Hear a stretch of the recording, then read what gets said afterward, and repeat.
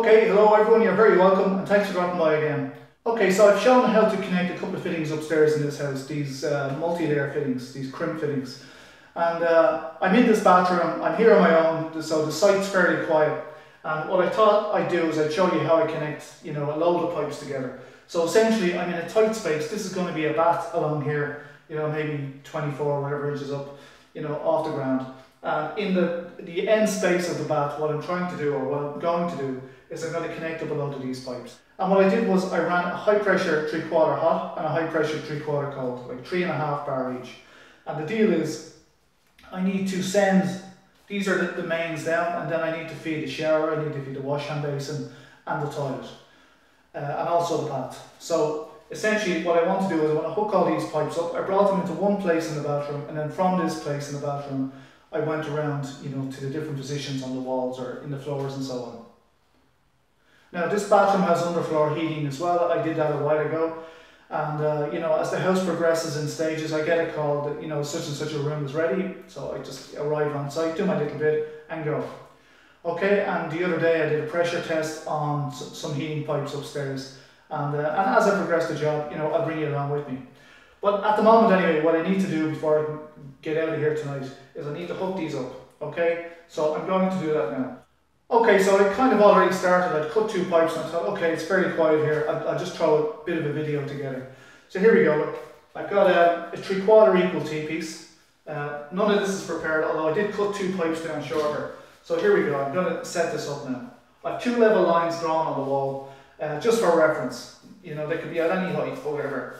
I just need that all of this stuff fits under the bath. That the bath goes in unimpeded. Okay, so that's reamed, which means it's got a bit of a chamfer, and these fittings are literally push until you see the white of the pipe in these little viewing holes. Okay, so that's the 3/4 pushed in. So just going to change the head of the tool. This is a Rems tool. They're quite expensive, but very, very good. Okay, so this is it. Here's my pipe ready. I put the little plastic thing in a slot, pull the trigger, and that's it. That's crimped, ready for action. So, here's my pipe in the floor. I'm just going to ream that. This is the cold pipe. So I have cold for the bath, I have cold for the wash hand basin, cold for the toilet, and cold for the shower.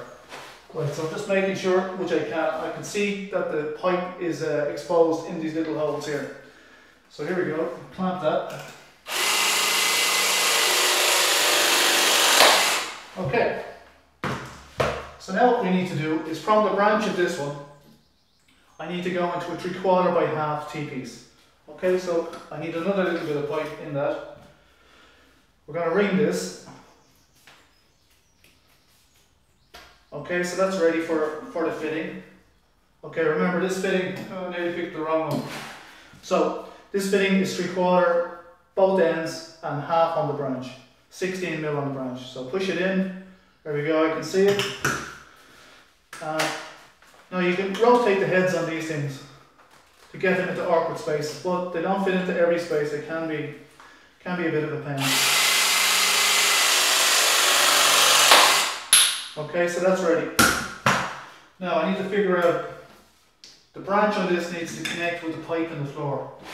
So just going to set that up now. Okay, so I'm just centering and pushing them as far apart as I can so I can get the reamer in. Again, there are disadvantages to this tool, or to this system, but there's lots of advantages. So here we go, I'm just reaming that out now. Okay, so that's reamed, ready to go in. Just going to do the 1/2 inch one in the floor. Okay, that's reamed, ready to go in. Now, when I've got stuff in close proximity, when there's awkward angles involved, generally I pull the ferrules off them. I slide them down the pipe, and that way I can see what's going on. So look, I'll push the 3/4 on first, and then into the half, making sure that neither of the O-rings are pushed off the pipe. Okay, so that's ready. Now, we've got two different sizes. There's one, right? So I'm going to do that. And what I'm saying about the two different slices is the branch on the other one is 1/2 inch. So change the head for that. Okay, so now we have a T-piece, two T-pieces mostly connected. Okay, and what I need to do now is I need to connect in another cowl. So I've got a cowl for the washing basin and a cowl for the WC, the toilet. I'm just pushing these are two hots that need to connect into this one, and I'm just pushing them out of the way. In fact, as they're going to run up the back of this, I just push them behind that. Okay, let's do that. Right, that's the hots behind, ready to go higher than this one. So now look, I need to get this cold in. So I'm going to change down to a 3/4 by 1/2 by 1/2. Okay, and we're going to do that. So the shower is fed straight off a 3/4 branch, and the rest of it doesn't matter because this is like, it's not a public bathroom, so whoever comes in here will most likely be in here on their own. Okay, so here we go. I need a little bit of 3/4 pipe, and I'm just reaming it and preparing it. Okay, so that's done. Push him in. That's in. I need to change the head now, so to make it really quick, you just click that and take it out. Next one in. That's it. So I'm going to clamp that. Okay. So now we need to connect up the WC, which is the water closet, toilet. Okay, so I'm going to get the fitting ready for that. So here we go, 3/4 by 1/2 by 1/2, or 20, 16, 16. I'll set that up to where I can get to it handy without. Okay, so we'll do it there. Here we go. So that's the pipe cut, it's clamped in and committed.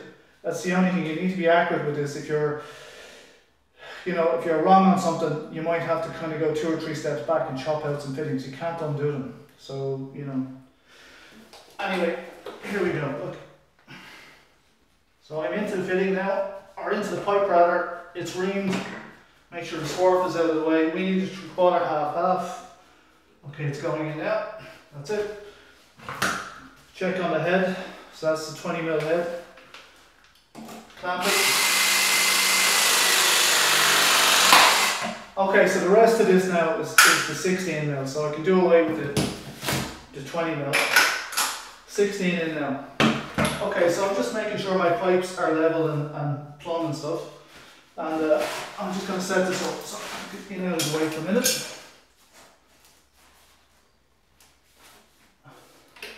One thing about this pipe is it stays, it holds its shape. Let me just do this. Okay. Right, so that's another piece out. Now, okay. When I cut the pipe, I'm committed to length. If I cut it too short, well then I'm in trouble.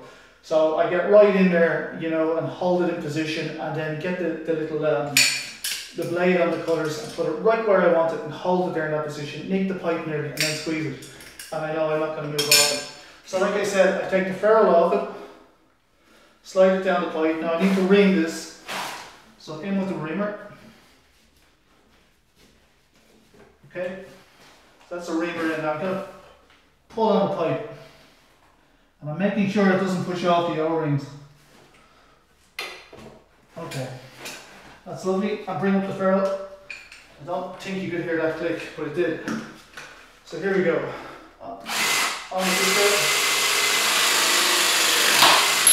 Okay, it doesn't actually release, so you might have seen me pull away on it, but while it's in motion and pushing down on the jaws, you actually can't pull it apart, pull it away. So right, look, that's a 3/4 T-piece, a 3/4 by 1/2 T-piece connected and clamped, and you can tell they're clamped because the ferrule gets ridged. So at a glance you can see whether they're, the pipe is fully all the way into the hole and in the right position. That's one, and two, you can tell if it's clamped or not because the ferrule changes shape. It goes from flat smooth to ridged. Okay, so now we've got one more pipe. We've got the wash hand basin cold to connect in here. So it's going to go on just a straightforward elbow, okay? And that's the last fitting on this one. And already it starts to tidy up how this thing looks. So okay, so I'm just going to pull off this insulation. Okay, only above the floor. Obviously in the concrete it's protected. Okay. So let's go. Right, I have a mark. Top of my thumb is the mark. Slide the blade into it, hold the blade in position, and then rock the blade through the pipe. Okay. Now, okay, reamer. Here we go. Let's ream this out. Okay. Now we need a small piece of pipe to go from this fitting into this side of the elbow, and the other side of the elbow is going to sit on that. So here we go. Look, because I reamed it, I can do that. So now these are very tight to each other, so I have to just persuade them to be a bit further apart. Otherwise, we won't get the reamer tool into it. Okay, so let's find me a nicer bit of pipe. Here we go. And okay. Okay, so this is my piece of pipe. I have to ream both ends of it. Okay, and this end. Okay, so that's this bit of pipe reamed both ends. Now, I'm going to put it into the T-piece, just push it straight on. And the half-inch elbow, I've taken the ferrule off, and I'm going to slide that over the pipe. That way I can see the connection being made, and that I'm not pushing the rings off the elbow itself. So let's push that on. That's it. This is ready now for rock and roll, and I can see white in all the connections. So here we go. This is real time now. Look.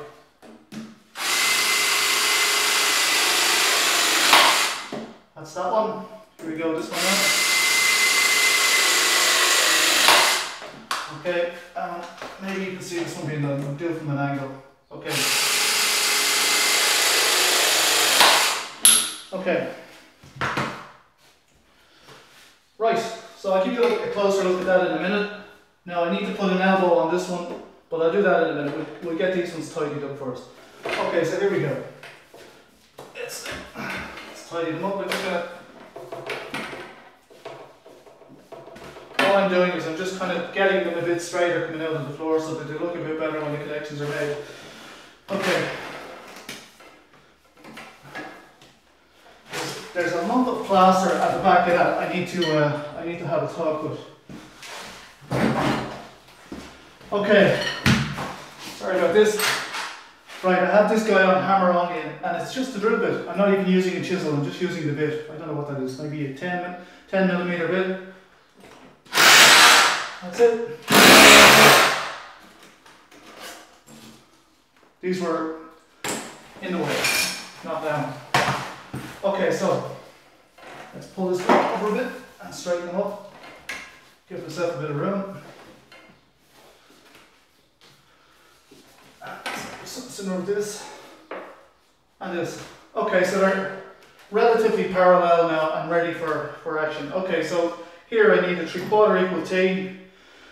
I need a 3/4 by half. So look, give me a minute and I'll go find them. Okay, so here we go again. Look, I have 3 fittings to put on these pipes. I have 3 pipes to connect. I want to leave a pipe coming up so I can cut it and put an elbow on it. And I want to branch into this pipe with these 2 fellas here, these 2 pipes. So initially, I need a 3/4 equal T. So let's get that going. Right, so if I put that on my line and I mark off the starting position. Okay, here we go. We're committed now. I'm in. Right, let's ream that pipe now. Here we go, 3/4 end of it.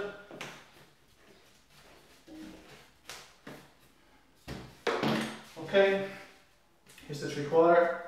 I need the branch looking that way. Right, it's on and I can see the white pipe. Okay, so here's a lump of 3/4. Just going to ream this. Okay, that's ready for action now. Slide him on. Okay, again I can see the white pipe in the little view holes. Okay, so now I need a little bit more 3/4. And I cut it off this guy.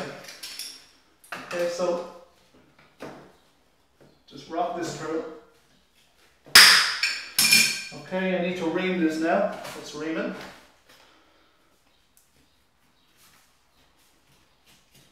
Okay. ready to go.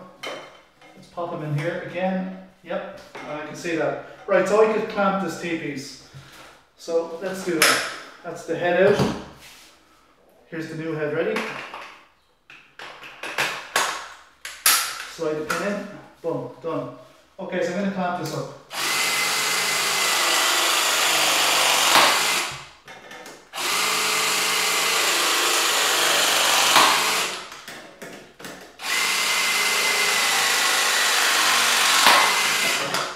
Okay, so that's 3 sides of the T-piece all clamped up, ready for action. Okay, now keep him vertical. And what we want to do is I need a 3/4 by half by half. Okay, so here we go. 3/4 is going onto this one, and the half is going down onto this guy here. So let's set that up. Okay, I'm just going to chop this again. I'm just pinching it, and then I'm just going to rock it through. Look, done. Okay, pull this out and ream it. Okay, it's reamed. Now these fittings, because they're on O-rings, you can actually move them. It's a little disconcerting, I have to say, but they hold pressure great. Okay, so it's set up for the 3/4 by half. So what I need is I need it to be level. A second while I do that. Okay. Now, I'm just going to put this guy on. Okay. Take the little ferrule off this one for a minute. And get it marked and ready. So here we go. I'm on it.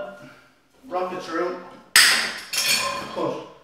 Now, ferrule, well actually, I'll ring the pipe first. Okay, it's the pipe ringed. Okay, ferrule on, whole end up. Okay, offer it up. And without pushing the O-rings off, there we go, we're clamped in. Okay, so I need to ring this bit of pipe, 1/2 inch. Okay, put this into an elbow, it's in the elbow. Make sure these are nicely set up. Okay, that'll do. Okay. Right, let's chop this in.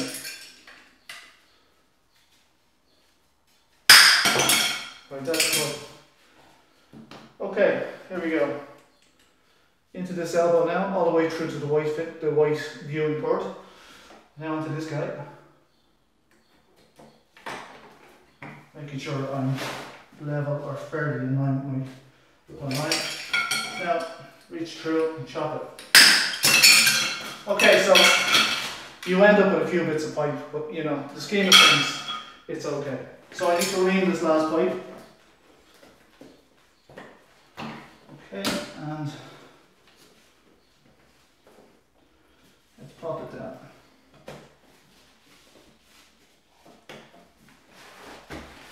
Okay, so this is ready now for clamping, but I need to change out the clamp again. So I actually get to do this a lot in a day. There's that clamp out, and now this crimp head in. Alright, so I've 1, 2, 3, 4 to do, so let's do that.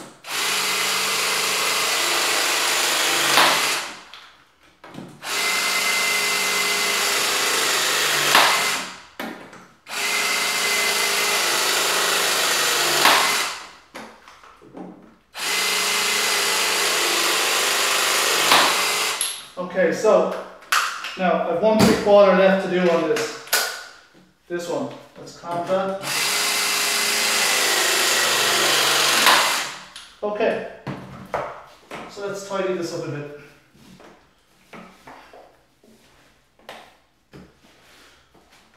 Alright. Now, there's a lot of room at the end of this bath, okay? And that's where these guys are going to live. Now, I have to put 2 elbows on this, so let's do that now. Right, find the 2 elbows. Okay, so here's my 2 3/4 elbows, and they're going to live on this thing. Come around here for the bath. So, it was under my knee. Okay, so let's cut this one reasonably tight so that we're not too high with the back one.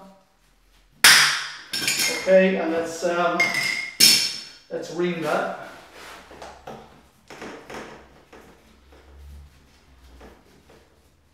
Okay, that's done. Let's put an elbow on it and see so we can see our rates. Okay, that's there. Let's go a little bit lower now with the other fella. Down maybe here.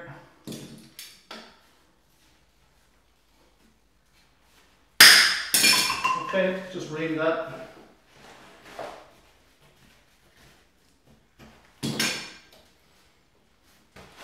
Alright, put that elbow on. Now I need to get some pipe to put in here, so give me a sec. Okay, so this is 3/4 or 20mm pipe, okay, and on my copper pipe, you can actually bend it by hand. So let's straighten that up a bit.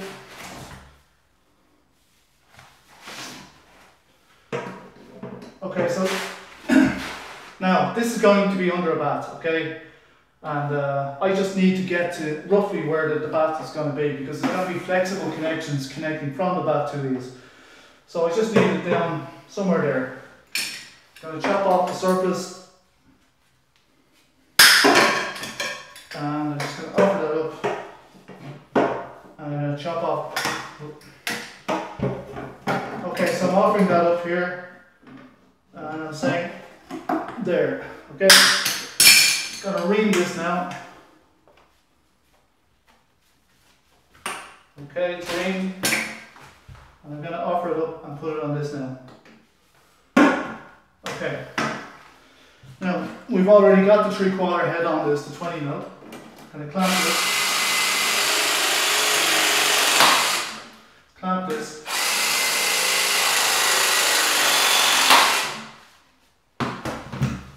Okay, so I need to get another piece of pipe from here.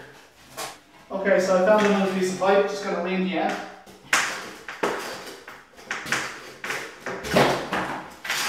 Alright. And I'm just literally pulling it in by hand. Okay, so what we'll do, let's just bend it up out of the way. Get this guy in. Right, that's all the way in. And I'm going to clamp it. Alright, here we go. Right, and this one. That's it. Now, I'm just gonna, I don't know how far along you can see, I'm just going to chop this end here. Okay, just put the lid back on my marker. Okay, so I need to put a couple of clips on this just to hold them straight, but anyway, that's the idea. Okay, so I'm going to let you know this now. Okay, so that's my setup. You've seen in real time kind of making some connections in a confined space. Normally I set them up better than that, but you know, when the guys were doing the floor and putting plasterboard in, they just kicked pipes to suit themselves. Okay, so that's how I made the connections in real time. I think it took about 30 minutes to connect all of this up. You know, so which isn't too bad. If you were connecting these up with solder fittings or wherever, you'd still have to cut pipes and prepare them and the whole lot, which is what I had to do here. The difference is I can do these in solder or whatever you want, but this one I've done in multi-layer fittings, and I find them really good. I find them very reliable. Okay, so if you haven't been here before, if you wouldn't mind, click subscribe, give us a thumbs up. And sure, look, if you've been here before, thanks very much for coming back. And look, I'll see you in the next video. Bye for now. Good luck. See you.